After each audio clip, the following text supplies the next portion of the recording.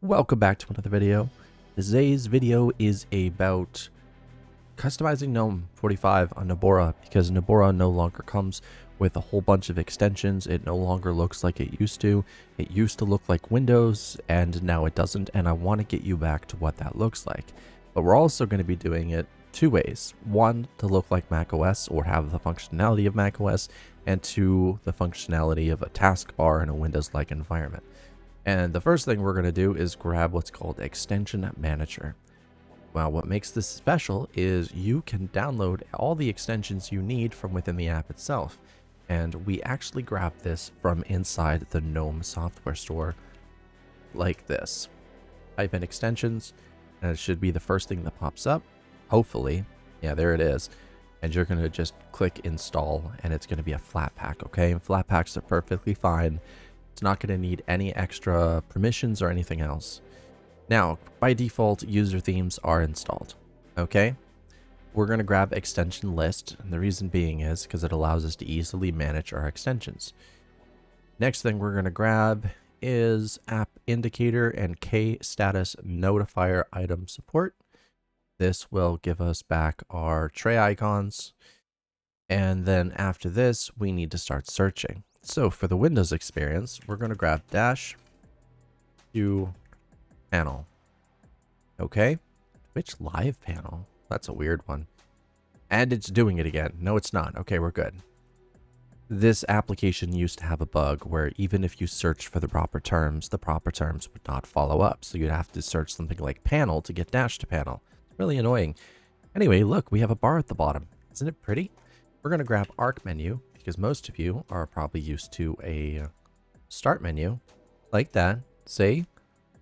Totally having code and overload right now. These applications are hard to load sometimes into the system directly. But there you have it. And I know most of you are used to blur on your, your taskbar. So we're going to install blur to shell. And it didn't do anything. 1 second. Ah, no, it crapped out again. See, this is a problem. Sometimes applications like this just don't want to do anything. A different version was loaded previously. You need to log out for it to change effects. Okay, well, we'll get to that. Let's do the rest of it, okay? We're going to grab what's called just perfection. And this is used for customizing things like this. Notice how my icons and my clock and everything else are a little neater and more squished together. Yeah, that's what I have that for. Now we're going to grab another thing called dash to panel, and we'll be turning that on later.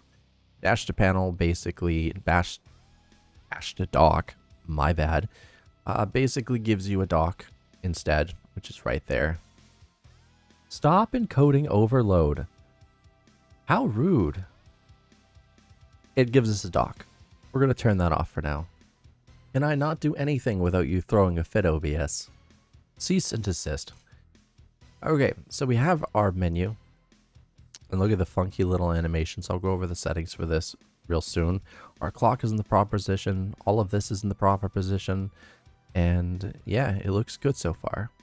So with the blur, it makes everything look so much better, and it's hard not to like have it. It's just like, it's a next level type thing you'll want because it just makes everything look so good. So what I'm going to do is I'm going to go to my downloads. We're going to go over to blur my shell right here. And I'm just going to do make install. Okay. There we go. I'm going to log out and I'm going to log back in. And I'm going to show you blur my shell, okay? I'll be right back. All right, we're back. And I'm going to just quickly enable this, disable this at the same time. There we go. So now it's blurry looking. It looks like it's built in. It's beautiful. And you could see everything a whole lot cleaner, which matters. Because having a clean desktop is definitely something that's important. Now, it shows on all monitors when you do your thing, and I don't like that. I ended up just switching it to my primary monitor. That way, we don't have multiple versions on different monitors. But you can do that if you're one of those people, okay? Oh my. So here's the thing. by default, that will be shown. That opens up this. And I don't find that it works very well with this, but it does work pretty well with the dock. So when it's disabled, you have this. It's a much better look. Now, by default, it looks like this, which is a pad too big, so I end up putting it right there. That looks good. And if we go to style, you'll notice my app margin is almost all the way down. And this is usually default to 8. And so is this. And that doesn't look good. And off does not look good either. So setting this to 4 takes up more space, and it uses all the space necessary to you, which is really good, because that's too much and that's just right. It all depends on what you want, but in a nutshell, this is definitely what I want. And if you want to override the color of your dock, you can do that. Say I want a purple theme. Set purple. Actually, let's go with blurple. Yeah, you could do that too. You can also override, the transparency value and everything like that. Make it look really good. You can add a gradient theme, which is kind of cool. It's not letting me. Probably because I have that on. Oh, there we go. So say I want this. And I want this. I can have it. But we're currently blurred, so you can only partially see it. But this is how you can totally get a Windows Vista type style. Like, there. Take a look. Now we got a purple theme going on. It's nice, right? You also got your metro indicators, dots and squares and things like that. I want circles, but metro's fine, I guess.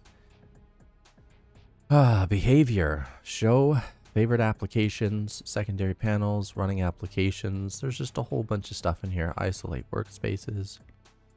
You can fine tune the tray font size, whatever you need to do. The tray item padding. Animate things like this. This is pretty cool. I like this. You could just do whatever you need to do. All right. Now, this looks clean. I like this, but I'm also the type of guy that doesn't like this because I am more used to this. By the way, if you have that bug, it's because of that. So there, we fixed it partially. This is the way that I have things. And the reason being is because my whole workflow is down here, and I still have my menu up here and everything up where I need it to be, because I'm used to looking up to the top and up to the right and down to the bottom. Always have been, always will be. It's because I first had a Mac when I was a kid, so I'm sort of just like stuck there, and I'm glad that we're able to do that in GNOME. And as you can see, I'm missing 2 things, which I did not install. And I'm going to go and reinstall them right now. System Plus. So System Stat Plus does this. That was loud. We're going to mute that. Okay. It allows you to tell your overall system usage and your core usage. If we go to Media, I'm going to install that, which will pop up here in the center when I open up music. And I want to do that for you. I'm going to open up a song. See? Nice. And these will also apply to when you're in the dash mode as well. There's a lot more extensions that you could use, but going the minimum is the best route. These are what we're using, and these are what works. Now, I'd like to thank you guys for watching. If you did, don't forget to subscribe, like the video, share the video. This works on Arch Linux. This works on Ubuntu. This works on Fedora, Nobara. Should work on OpenSUSE.